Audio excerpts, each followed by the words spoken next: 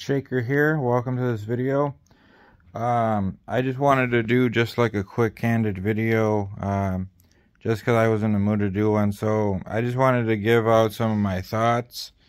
I personally think, like I've had conversations with people, and I've told them that, we're on a prison planet where, it's like, all this oil fracking and all the other damage that we're doing to the Earth's core.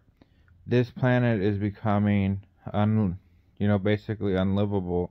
So like, it's gonna be who you know and like what connections you have for air travel.